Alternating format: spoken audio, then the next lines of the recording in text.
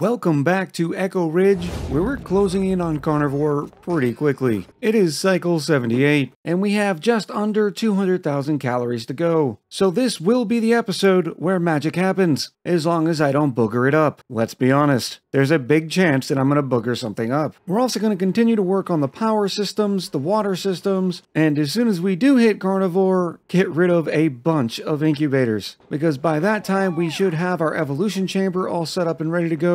And it will be very important, because remember, right now we're feeding all the duplicants off of just evolving the critter directly out of the incubator. But when we're using the evolution chamber, we have to wait a minimum of 20 cycles before those eggs start rolling in. So there is going to be a time after we get Carnivore where we're not going to have any meat. So we need to make sure all the mealwood is good to go so we have something to eat during that transitional period. Alright, we only have one extra egg in here, so I think we're going to leave it. I don't want to trade any of these incubators over to sage hatchling eggs, even though it does appear that we have one unassigned. Okay, we're going to do it anyways. So now we have one extra set as stone hatchlings and one extra as regular hatchling. We'll see how long that's able to last. There were a few comments by folks saying that, well, you really don't need this many incubators after the last episode where we did the math. And the reason why we do is because we're playing it extra safe. Yes, we may have some time after we hit Carnivore that we could have stretched it out by using, say, 20 incubators. But instead, I'm trying to hit Carnivore as soon as possible. For one, just to see how quickly we can do it, and for two, because the faster we're off of Carnivore, the faster we can get rid of a majority of these incubators, reclaiming all of the refined metal and saving a lot of power in the meantime. We also finished one of the holdover tasks from last episode. If you remember, we have a few different hydrogen generators connected to the SPAWM. The first one is running the SPAWM itself, and because we're using a power control station on it, we're getting a lot of extra hydrogen that otherwise would be fed to this hydrogen generator. So we have a bunch of stored up hydrogen here being fed to this hydrogen generator, which is supplying power to the rest of our base. But you still are always going to need an overflow, because if this were to get backed up and this would get backed up, the hydrogen would have nowhere else to go. In this case, we've put in a rather long gas pipe. It goes all the way up to the top of our colony. And here, it goes into this hydrogen generator. Now, it's not a lot of help, but whenever it does receive some hydrogen, it goes directly into these jumbo batteries, which should save some time from keeping the duplicants off the wheel. Speaking of which, why is the cook on the wheel? No, better!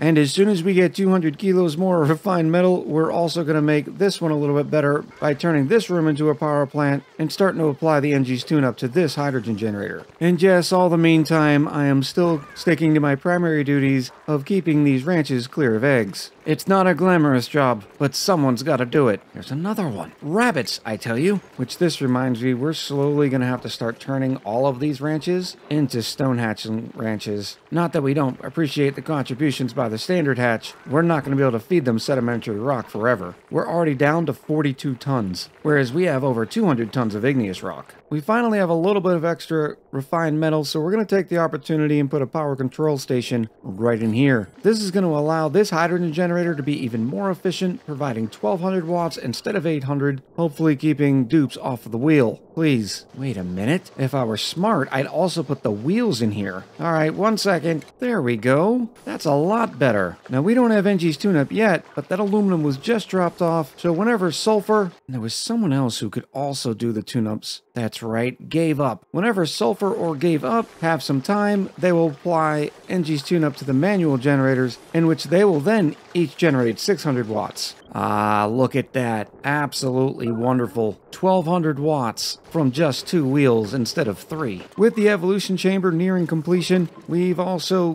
gotten rid of our pip corral sort of system here, scooped up all the eggs and put them in here. This will also help tide us over during that period when we're waiting for the hatch eggs to naturally hatch inside of the evolution chamber instead of us incubating them. Look at this. It's a beautiful trifecta. And we're still sitting at 15,000 calories worth of barbecue.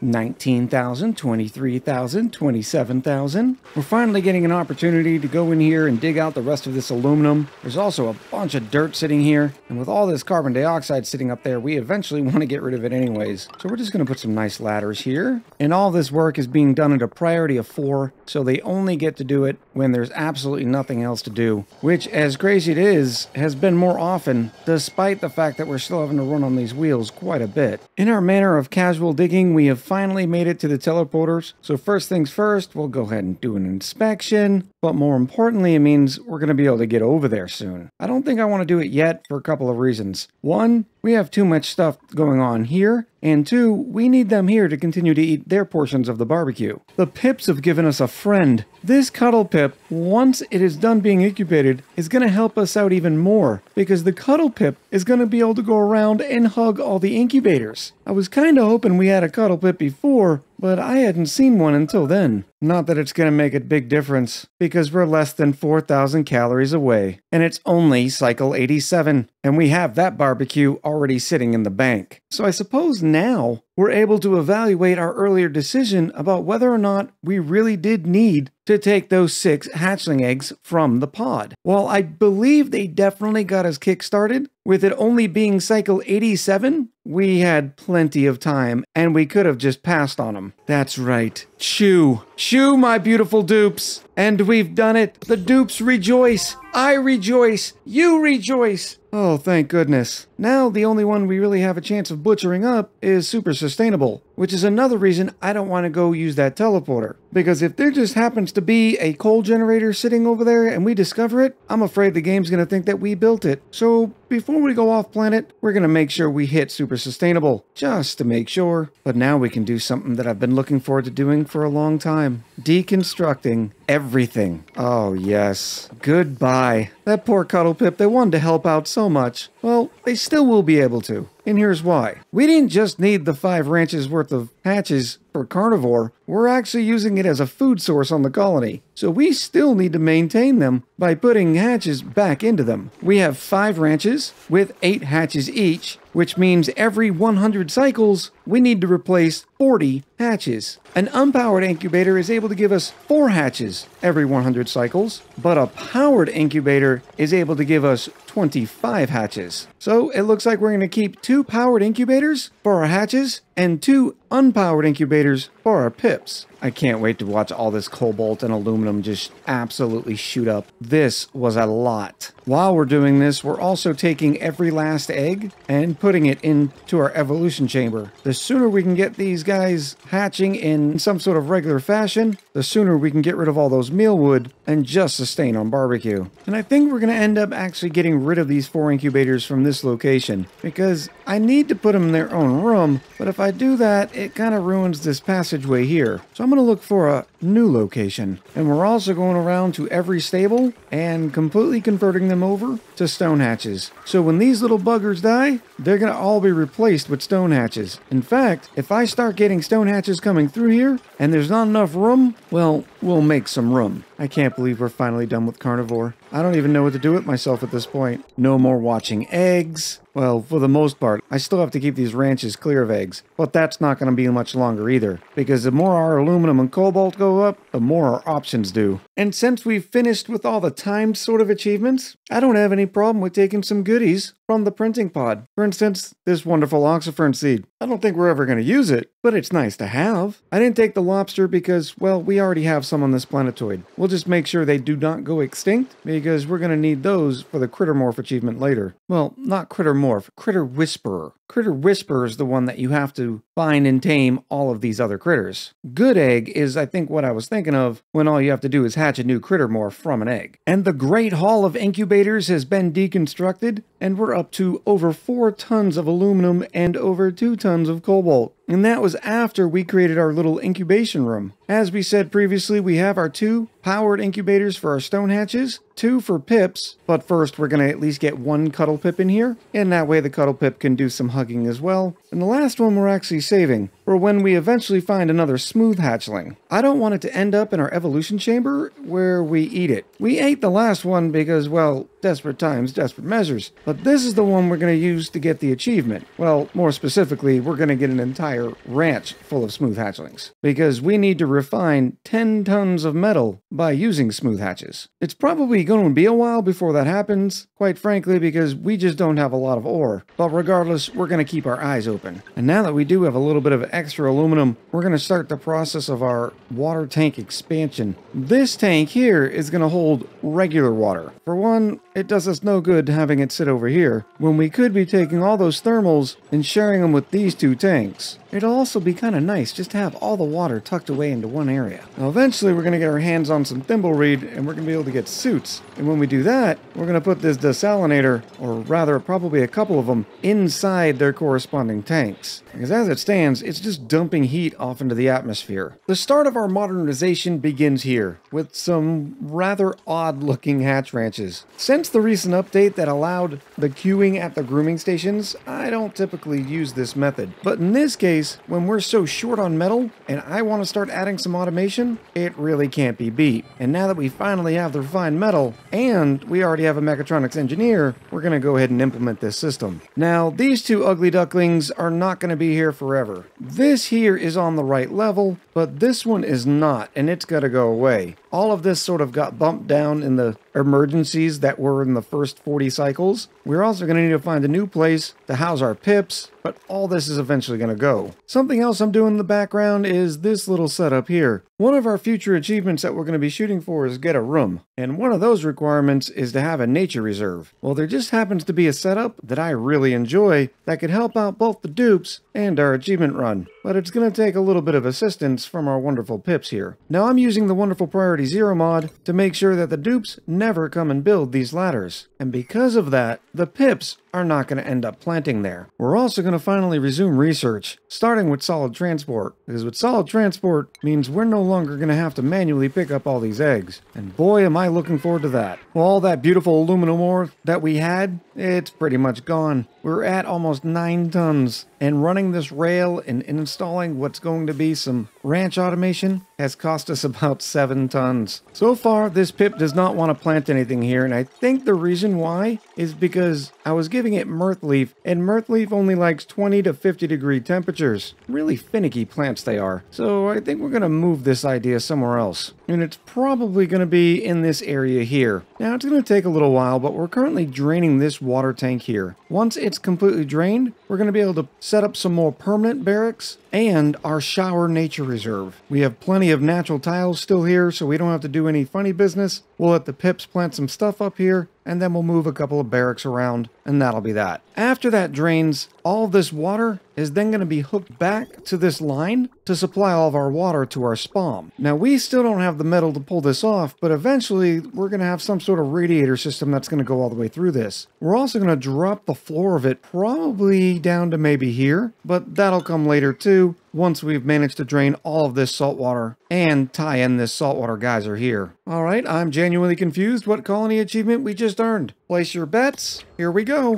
Turn of the century. Really? That's the one I was confused about? So far, we've managed to collect all the water out of here. So now we're going to do some more moving things around, dropping this liquid pump, and that way we can drain all this salt water too. In fact, it might even be better just to dig all the way down and put the pump here. And with this many pumps now on that line, we're actually going to have to upgrade this whole system to conductive wire, which is not something I'm looking forward to. But I'll bet you I can clean this up a little bit so we're not being quite so wasteful. Also in the retrofit queue is we've gotten rid of this hatch ranch, and it is going to move over here, except we're just going to wait to fill it with stone hatches. Like I said, we're not going to be able to rely on these eggs for a little while anyways, and we're currently churning out some stone hatchlings. And I think I'm actually going to leave this last ranch here, although it's going to need to change over a little bit. Well, we've done it again. Hopefully Eric managed to deconstruct all those tiles before they have to go pee. Come on, buddy, you got it. Look at this. Eric has built their way to freedom. Nice job. So this is looking a lot better. We were able to save a little bit of aluminum. What I think we're going to do, when we have the liquid pump all the way down here, we're going to run it sort of locally off of a couple of wheels. That way we don't have to pay the metal cost to tie it into one of these grids. Additionally, the water tank system is turned over. This pump is now supplying all of the water for our oxygen, which means all this space can be reclaimed. And I told you we're going to be doing something a little interesting with this ranch, and that's what we did. It's literally just flipped. We still have our 96 tiles. The difference being, though, is this supply teleporter output and the lab desk aren't going to get in the way of us being able to squish the hatches in a little tight. This fifth ranch already has 3 stone hatchlings in it, and next on the agenda is going to be moving the pip farm. Now, I'm not exactly sure where we're going to move it. We may use the natural tile trick to put down some natural tiles for the trees to grow in, or we might use some space up and over here. We still have a little bit of room, and we don't need a huge pip ranch, nor do we need to naturally plant too many trees. And as predicted, we are living solely on the backs of pickled meal, and it'll be like this for a little while. Right now, there's 32 eggs in our evolution chamber, and what was sort of holding it back for a little bit was the automation of getting the eggs out of the ranches. Now that the ranches are finished and everything is good, we should be laying a lot more eggs. And then finally, our carbon dioxide trick of just letting it drop down here and freeze has stopped working. Not that you can tell from the temperature overlay, but it's no longer cold enough down here to be able to freeze the carbon dioxide. So that's something else we're going to have to deal with. But all that is going to have to wait till next episode. I can't wait to read what everybody thinks about us reaching carnivore and the fact that we completed it at cycle 87, but you can bet your bottom dollar there's still going to be a lot of opinions about those 6 hatchling eggs. Regardless, I am very happy to be done with the achievement where we can finally stretch our legs and get into the business of making this a proper colony. So until next time, happy gaming, and I'll talk to you soon.